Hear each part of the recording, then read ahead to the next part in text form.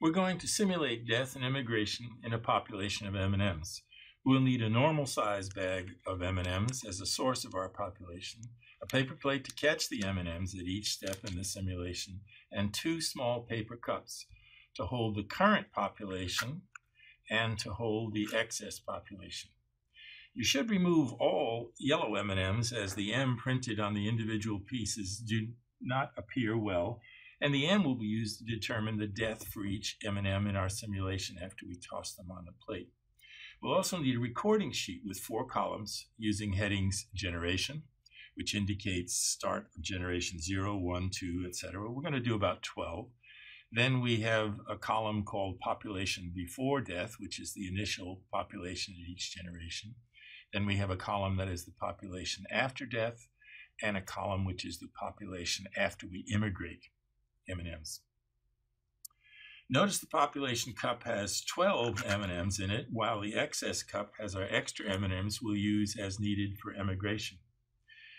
We toss these M&Ms onto a plate, and 7 of them had the M facing up, and these died. Since 7 died, we're left with 5 after death, whereupon we immigrate 9 to get a population after immigration of 14 M&Ms.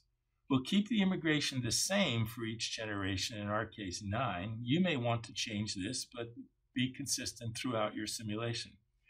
Notice that on our recording sheet, the number after death and immigration at each generation is the same as the starting population at the next generation. We show that for another generation in which 8 of the 14 M&Ms died, leaving 6 in the population after death, when we then immigrated 9 to get back up to 15 in the population, and that 15 is the start of generation 1. Okay, let's get started on our simulation. What we've done is we've counted out 5 M&Ms, and we will roll them onto the plate, and we will determine who lives and who dies. So here we go.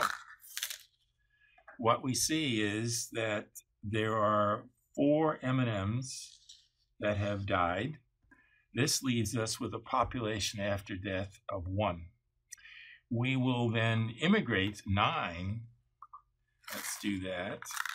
So here's our 1 plus 4 plus 5. So after immigration, we are back up to 10. Let's collect those in our population cup. And that population is the start of generation 1. So here we go. We'll simulate the next generation, and what we see is there's 1, 2, 3, 4, 5, 6 of the 10 have died. That leaves us with a population of 4. And to that population of 4, we're going to immigrate 6. So I'll need 3 more out of this cup. And that says we now are up to 13 after this generation, and that is the start of the next generation. We're going to be quiet for a while we conduct all these simulations, and we hope to see you and talk with you after we get to generation 12. So here we go.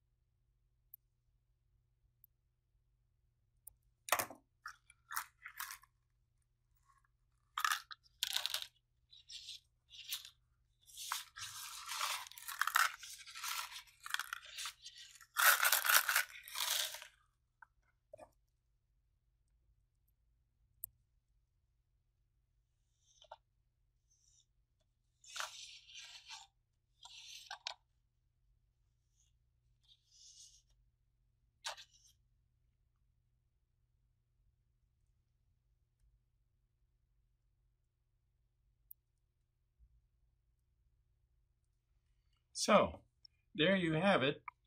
What we've done is produce 12 generations of a death and immigration simulation with M&Ms. Now we seek to model this phenomena by identifying the variables, perhaps plotting the data, creating a mathematical description of this iterative process, and determining parameters for our data. Finally, we'll compare our model with the data, make some observations, and draw some conclusions.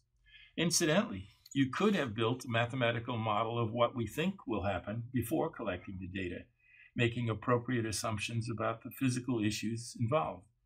Indeed, it's probably wise to ask yourself before beginning the simulation to describe what you think will happen as we proceed, generation after generation. We hope you have enjoyed this simulation, and unless otherwise instructed, you can make your own decisions about the M&M's existence on your plate. Thank you.